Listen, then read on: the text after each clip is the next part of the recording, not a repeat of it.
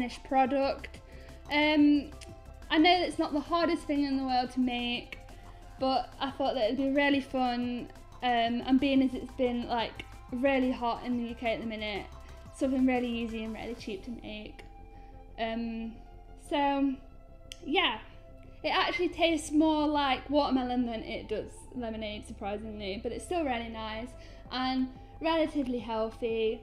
I used sugar-free lemonade and low-fat lemonade, so the calories were cut down a little bit. So yeah, it's just really healthy and really refreshing and really easy and cheap to make, as I said.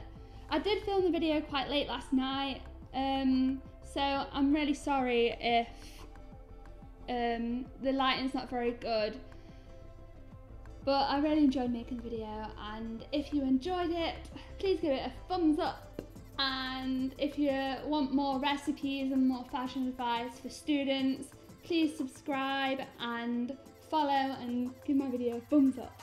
Thank you, see you!